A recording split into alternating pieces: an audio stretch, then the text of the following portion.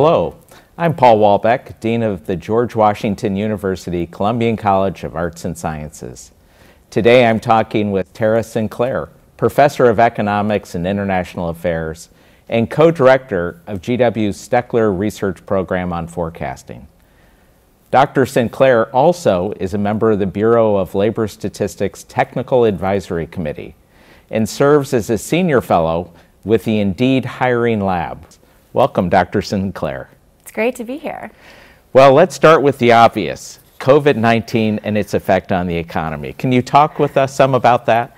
Sure. I mean, obviously, it's a huge topic at this point. And so if we think back to, let's start with February of 2020, before all of this was really hitting the US economy.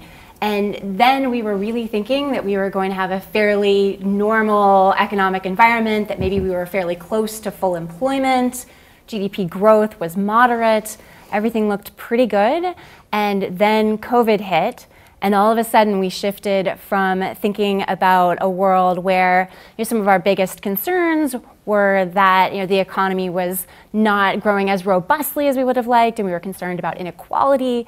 And then all of a sudden, we were concerned about huge economic collapse in the US and around the world. So these days, some of the big economic topics that people are talking about is people are very concerned about prices rising more quickly than we've seen in a long time. And we're also seeing an interesting event where we still have in the US about 5 million fewer jobs than we had pre-pandemic.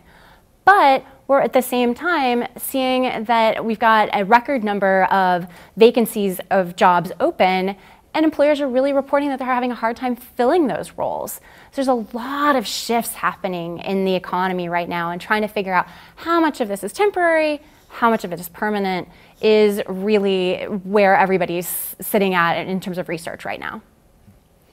So when I think about Congress, the Federal Reserve, Treasury Department, other actors in government, are there things that they can do more of to help, or things that they should do less of to help? What's going on there? Well, one word that keeps coming up over and over again when describing our economic conditions is unprecedented. That was true in March of 2020. That remains true today. So it's very hard for policymakers to make decisions because a lot of what they're basing their forecasts on is going to be on historical precedent and experiences we've had in the past. And if we haven't seen anything like this before, it's much harder to come up with good policy prescriptions. And so we see a lot of different policies being thrown out there right now, and there's a lot of uncertainty about those policies. And one of the challenges for decision makers is that uncertainty. So not knowing what the policies are going to look like slows down the decisions that businesses are willing to make, because they're like, well, wait, if I wait a couple of months, maybe the economic landscape is going to be significantly different, so I probably shouldn't put a lot of money into one project right now. And that's one of the big concerns that I have going forward, is what's going to happen with just clarifying what policy is going to look like and making it as clear as we possibly can in a very uncertain environment. So what do you do when you're trying to do forecasting, when you are in this period of uncertainty? Of what value are the data? How do you do the type of analysis we tend to do? Well, so on the one hand, obviously every bit and drop of data is being mined just mercilessly by everyone, from every decision maker, from households to firms to stock market traders to all sorts of policymakers. And what's really exciting is there are all sorts of different kinds of data coming in that we didn't have pre-pandemic. So we've got the Google mobility data, we've got Indeed's job posting data, we've got data on open table reservations, we've got all these different sorts of data that can tell us what's happening, but none of them have a really long track record. And so that's one of the challenges, is that a lot of these data that we're using to make our forecasts and our predictions, they have performed pretty well in terms of thinking about the downturn, but we're not quite so sure what they're going to tell us about how things are going to be going forward. And so, on the one hand, all this data is precious, and we're trying to just really hoover in every bit of data. And that's something that we know from forecast evaluation research, is that when times are uncertain, you need to bring in as much data as possible. You can use a much simpler model in normal times, but we're clearly not in normal times. So if you're bringing in all that data, it's great and you're excited, but at the same time, there's a wide range of potential failures of these forecasts. So we have to make forward-looking decisions, and we have to also recognize that the information that we're building off of might not be giving us a very good picture of the future. So one of the questions that I have is, there's a question about the utility of the data to answer the questions, but are we also facing some situations or issues that we haven't had to deal with as systematically in the past, like supply chain issues or the like? Yes, I think the supply chain issues is a great example. We have so many different issues going on at one time, but if we think about the supply chains, that is actually another example of so many different pieces having to get along together. And one of the things that we've really realized is that the shift towards just-in-time manufacturing, where we were really, each piece of the chain only ordered the part that they needed when they knew they had an order for the part that they were producing, and they built on like that, that was really great when things were smooth and stable and we could predict our demand pretty well. The minute we enter into a very uncertain environment, this approach really, really fails. And it's going to be hard to bring that back online, and it might be pretty costly. We may have to think about maintaining a little bit more in terms of inventories and really potentially shifting some of these models for how we're going to produce longer term. And that's going to cost some economic growth potentially to make those shifts. And nobody likes that idea very much. So another topic that comes to mind in this context is just the global political environment as well, with some of the discussion about alliances or our relations with countries that have been part of our global supply chain in the past. To what extent does the global politics have an impact on the economics that affect us here in the United States? Well, first of all, I will acknowledge that I looked a lot to my political science colleagues for the bigger political picture. But obviously, there is a clear interplay between economic decisions and political decisions. So on the one hand, as an economist, I'll say some political decisions are not feasible because they're too economically costly. But on the other hand, some economic decisions we'd like to have that would seem very clear from economic theory. One example might be carbon taxes for addressing climate change. That may not be feasible politically. And so we do have this back and forth conversation that we constantly have to have. And when those political alliances are shifting, that can add an extra wrench in the economic wheels as well. So your research focuses on the evaluation of forecasts. So let's think some about the labor market as well as pricing. So how are those forecasts faring right now, and what do they tell us about what the near-term future might hold? One interesting thing that we've seen is that in a lot of ways, things have been quite a bit better from the labor market perspective than what economists initially would have predicted. We thought that the recession would last a lot longer after the initial shock of the pandemic than it did. In fact, the National Bureau of Economic Research that dates our recessions said that the recession bottomed out in April of 2020. So we've actually been in recovery since then. And we now see that the unemployment rate in the U.S. is still higher than it was pre-pandemic, and we still have about 5 million people fewer employed than what we had pre-pandemic. But at the same time, we're really hearing from lots and lots of employers across a wide range of industries that they are really struggling to find employees. And in fact, that they're having to raise wages significantly. And so interestingly, on the side, as some of the work that I do with Indeed, they've run surveys to ask job seekers, what is holding you back from looking for a job, more urgently. And what people have said is initially, a few months ago, it was still health concerns. There was still concern about the exposure to the Delta variant. But more recently, people have shifted and said, well, I just don't need to look for a job quite yet. One of the top reasons people have given is because their spouse has paid employment at the moment, and so they can focus on care for children, care for the home, taking their time looking for another job, so they don't need to look urgently. So we are seeing this shift that's really shifting from more health concerns to more thinking about their financial position and also their job satisfaction.